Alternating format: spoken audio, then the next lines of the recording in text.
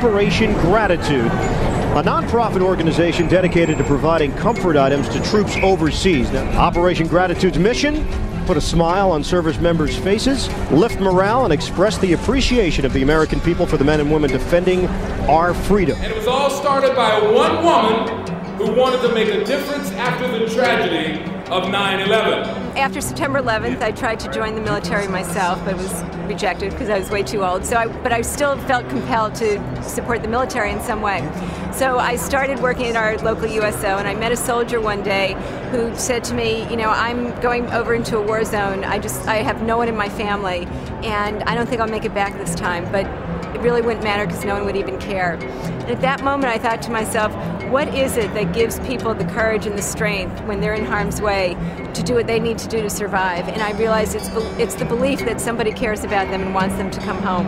And so I decided I needed to make sure that every person serving our country overseas knew that somebody at home cared about them. Operation Gratitude has not only helped the soldiers, but it's also helped the communities get to know some of the soldiers and get to have an idea of what the soldiers do and what the life is like being deployed, because we do have some of the soldiers that have returned home come and assist us also.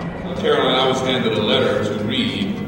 It says, "Dear Carolyn, I appreciate your good work on behalf of the men and women in our nation's armed forces through Operation Gratitude. By answering the call of duty, our men and women in uniform serve as examples of patriotism and dedication. Thank you and all the volunteers of Operation Gratitude as you support these brave individuals who are willing to sacrifice for a cause greater than self. Your efforts reflect the spirit of our nation. May God bless you. May God continue to bless America. Sincerely, George W. Bush."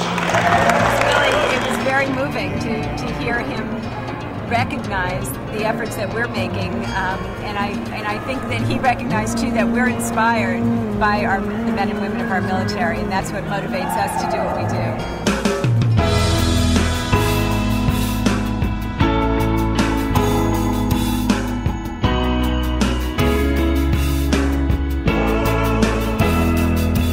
Here we are at the Army-Navy game. Everyone here is so supportive of the military or is a member of the military. These are the people we serve. These are the people we care about.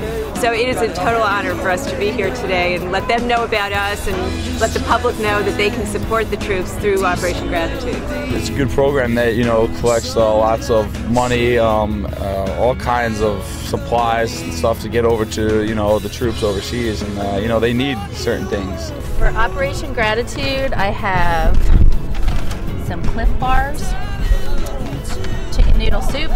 Look here, we start at the back of the van, goes all the way to the front here. We have all these boxes full of items that have been donated already. 100,000 packages is a very strong message to our troops. And that message is there are tens of thousands of people in this country who have come together, representing millions of people in this country, to express their appreciation, to express their thanks. It just shows our troops that we're behind them. I feel very rewarded by it and very thrilled that it has turned into this, because it just simply means that we are reaching more servicemen and women. We can touch more lives, we can lift more morale, we can put more smiles on faces, and we can encompass more Americans as part of this effort.